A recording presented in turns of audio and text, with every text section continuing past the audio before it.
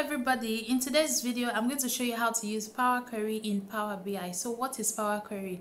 Imagine having a data cleaning and transformation tool that allows you access to different data sources. It also helps to remove the inconsistencies and errors in your data set, such as treating missing value, working with data types, and combining data, etc. The most beautiful part of it is that all of these processes are fully automated. That means if you bring in the same data source into Power Query in the future, with just one click, all the cleaning processes will be automatically applied to that new data set. So that will save you time from repetitive and boring tasks. In this video, we have a social media data we would use Power Query Editor to clean and transform. But the first thing we have to do is to jump right into our PC and have a look at this data. So these are the data sets we will be working with. We have the content data set, reactions data set, reaction types data set. Remember I said this is a social media data set, and the objective is basically to find the top 5 content category. So what I'll do, I'll just open up this data set in Microsoft Excel. Let's explore it together. So this is the reactions data set. It just has content ID, user ID, the reaction time, of course, and the date and time the reaction was made on the particular content. So I also have the content data set here. It just has the content ID, user ID, the type, category, and the URL. So these are the data sets we will import into Power Query Editor. So I'll just go ahead and launch my Power BI desktop. So in Power BI desktop, in order to access the Power Query Editor, I'll come over to the transform data and select this. Then I'll click transform data. Once I click transform data, the Power Query Editor has opened up. So here we have the ribbon, we have the different tabs, transform, add column, view, and the rest of it. We have the query span. This is where the different tables or the data set we will import will display. This whole editor is showing blank because there is no data set right here. So I'm going to select new source and then scroll down to select text/CSV. Then I'm going to first of all import the content data set. I'll click to open. Then I'm going to select OK. So here we have the content data set. I'll click on new source again, scroll down to select text/CSV, and then select the reactions data set and click to open it. I'll just wait for it to connect and then I'll click OK.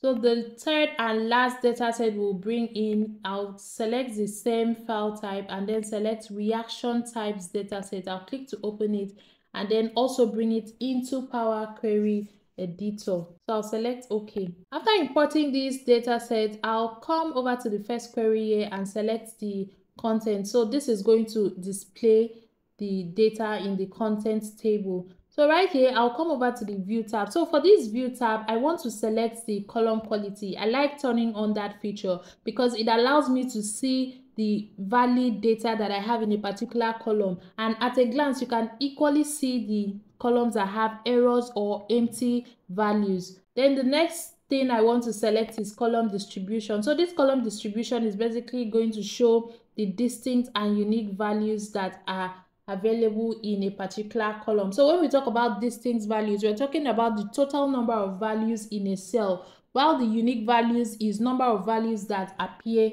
once. Then for the column profile, if I select the column profile is going to show me the column statistics. So under the column statistics, I can see if there is error, if there's an empty value. I can see the distinct and of course the unique values as well. I can equally see the minimum value, the maximum value, average and standard deviation. So that is basically what column profile shows. It shows you the column statistics. So I can turn it off for now. If I need to view the column statistics of any column, I can equally come back and turn it on. So I'll go back to the home tab, and right on the home tab here, for this particular table, we need to start cleaning and transforming this data. So the first cleaning step I'm going to take, I can see that the first column does not have a name. So this name is just content number. This is just like an index number, numbering the number of content available in this particular data. So I'm going to rename that. Then I'll also look at the names of the other columns. So for the type here, I'm going to double click and then type content. So I'll name it content type. So that is it for that. I'll also check to make sure that the data types are all correct. So for content number, this is a whole number and the rest are text data type. So it is actually correct. So I'll now scroll to my URL column. So at a glance, you can see that I have empty values in this URL column, but I'm not going to remove blanks in this URL column. We are going to remove this entire column. One of the key things to note when you are cleaning or transforming data is the objective of that data analysis process. So this data analysis, we're trying to look for the top 5 content category, and looking at the question, the URL column is not relevant to the analysis, so we can remove this particular column. So I'll just right click on this column and select to remove it. That's one of the ways. You can also come to manage columns and click to remove the columns. So I'll select here and remove this column. So we've removed the URL column right now. So the next thing I'm going to check is the content type. So we see that for the content type column, we have 4 distinct content types. So I'm going to select. So this distinct content type, it means that we should have at least 4. We have audio, GIF, photo, and video. It should not be more than that, and there should be no duplicate on this particular content type. So I'll select OK. Then for the category, I'll also check. So I'll click this drop down. So under this category, you can see we have some categories that have quotation marks on it. So we need to fix this particular column. The first thing I need to do in order to fix this column, I'll come over to the transform group and then select replace values. So in this dialog box, the value to find will be the quotation mark because that's the value I want to replace. So I want to replace it with a space. I'll just replace it with a space. That's just the first step. So I'll click OK. Once I replace that value with a space, I'll come back to check the category. Coming back to check the category, you can still see that we have some inconsistencies in this column. The quotation marks have been removed, but we still have duplicates of these categories. Like you can see, we have animals category here. Down here, we still have animals category and another animals category. This is because Power Query Editor is case sensitive, so it treats lowercase characters and uppercase characters differently. So the next thing I'm going to do first is to still select the category column, then come over to the transform tab. Then scroll down to where I have this format, click down on that drop down and select trim. So trimming is going to remove leading and trailing white spaces. And also remember that I replace the quotation marks with spaces, so I need to remove those spaces. So I click trim. Once I click trim, I can come back and check the category. So we are getting close to cleaning this data properly, but right now you can see that we still have duplicates of this category. We have animals and we have animals, we have duplicates of them. So the last step I need to take is to come back to format. I'll select this and then select lowercase. So I just want all of them to be lowercase. If I select that, I'll come back to check these particular categories, and you can see that all the inconsistencies have been resolved. We only have 1 animals category now, 1 culture category, education category, and the rest of it. So that column is now clean for us to use in our analysis. So I'll just select OK, and we are done with the content query. The next one I will open is the reaction type. So on this reaction type, I'll only rename this column. I'll rename this column to reaction type number. So I'll type reaction type number. Then I'll also check the type to be sure that they are all distinct, okay, so they don't have duplicates here. And I'll also check sentiment. So sentiment is, we should have either of negative, neutral, or positive sentiment. So it is very correct, and we do not have missing values in the score. So that is very okay and perfect. So the next thing I'm going to do is I'll click on the reactions dataset. So under the reactions dataset, we can see for the content dataset, we have a content number. The reaction types, we also have a reaction type number. For the reactions data set, we do not have the number, so we can generate an index number for this reaction. In order to do that, I can come to add column, and once I come to add column, I will come to index column and select this drop down. So how do we want to create this index? We want to create from 0, so we want it to follow the same pattern of the content table and the reaction type table. So I'm going to select from 0. So once I select from 0, you can see that we have an index column. So this index column, I can quickly rename it So let's call it content. Okay, sorry, reaction number. So I'm going to rename it as reaction number. Then I can also reorder these columns by bringing it to this point. So I've reordered this column. That is our reaction number. So I can also rename this type. I'll double click and then type reaction. So this is going to be reaction type. Then based on the objective of the analysis that we want to carry out, we do not need the user ID column. We do not need this user ID column. So I'm going to right click on this user ID column and then remove this column. So after removing this column, this is basically what we have. So the next thing I'm going to do is to come to this reaction type, and I can see that we have some empty rows here. In this reaction type, if I want to remove the empty rows, I can come here and unselect the blank and select OK.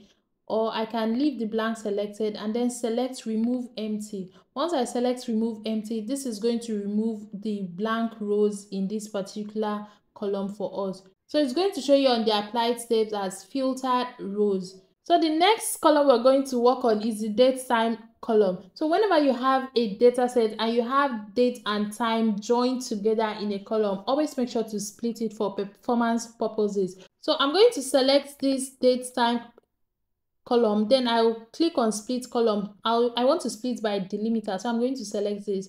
So under this delimiter, I'm going to enter the delimiter. So in order to know the delimiter, I'll look at the column once again, and if you look at this column, you can see immediately after date we have a space before the time. So I'll bring this dialog box here. Then I'm going to select the custom delimiter to be space. Then of course for this quote character, I'm going to select none and then click OK. Once I click OK, you can see that we've been able to split this date and time. So I'll have to rename these columns now. So I'll double click and rename it. I'll give this a date column. Then I can also rename this and give it a time column. The next thing I will do is to perform a merge between these data sets. So because we want to analyze this data, we have to merge it into a single unified data. In order to merge these queries together, what I'll do, I'll use reactions table as my base table. So in order to merge this, since reaction table is still open, I'll come over to where I have the combined group and then select merge queries. So you can merge queries as new. If you merge queries as new, it's going to create a new query entirely to perform that merge, but I don't want to merge queries as new, so I'm just going to select merge queries. Once I select merge queries, it's going to open this up. So we have reactions table as our base table. The next table I'm going to select is the content table. So which columns match each other between these two tables is our content ID. So I'm going to select the content ID and then I am going to select OK. So once I select OK, we can see our content table is here. So in order to expand it, I'll click on this icon. Once I click on that icon, we do not want all the columns here because if you see, we already have content ID, so we cannot bring in content ID again. So I'm going to unselect all the columns and then select the columns I want to bring in. The columns I want to bring in is content type and category. Then I'm going to unselect use original column name as prefix. So once I select this, we have our content type from the content table. We have a content type and category from the content table. So the next merge we are going to perform is also with the reaction type. So still selecting on this reactions table, I'll come back to the merge queries and select this. Once I select this, I'll click on merge queries. Then under this, I am going to select reaction types. So for reaction type, I'm going to select reaction type column here and also select the type column in the reaction type. Then I'm going to select OK. Once I select OK, we can see a column that has this table. I'll click on this icon in order to expand this. I'll unselect all the columns because we do not need all the columns in this table. So what we need from this column is just the sentiment column and the score column. So I'll click OK. Once I click OK, you can see that we now have the sentiment column and the score column. And I'll also check to make sure that the data type is still the same way it was. So we are done with transforming this reaction type table. This is now our single unified table. We do not need the content query and the reaction types query in the Power BI editor. So we are going to disable it from loading into the desktop. So if I right click here, I'm going to select this enable load. That is basically to disable it.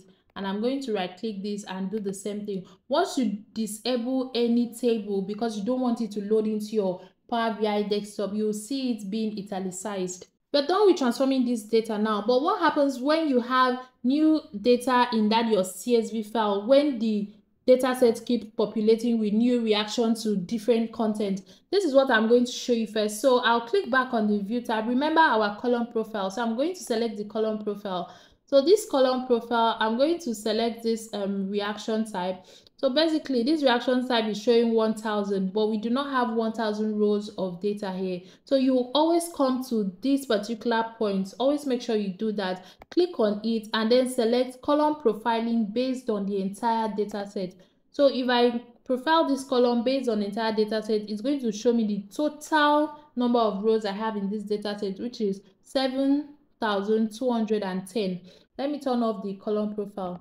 So let's go back to our Microsoft Excel and add new data to our CSV file. So we want to add new data to this CSV file. I'll scroll down and you can see that we have up to 15,000 rows of data. So for Power Query to automate this process for you, especially when you have new data like that, what you do is to come back to this source. Just click on it. Don't do anything. Just click on it. Once you click on it, it's going to show you the original data the way it was. Then right on that point, you now click to preview. So we are going to click refresh preview for only this particular data set. After clicking on refresh preview, I'll now go back to the last transformation step and then click on it. Once I click on it, it's going to refresh that particular preview and you can see that we have 14,414 distinct data. I can just come over to the view tab, then select the column profile. So for this column profile, so this is the rows of data that we have. Remember, immediately the data came in, so Power Query has actually applied all these transformation steps down to this point. That is why you don't have exactly 15,000 rows of data. You now have 14,414. So once I unselect that column profile, I'll come to Home tab, then close and apply. We want to close and apply this data set to our Power BI. If you found this video insightful, you can check out this video where I use Power Query to perform date calculations. Thank you so much for watching this video.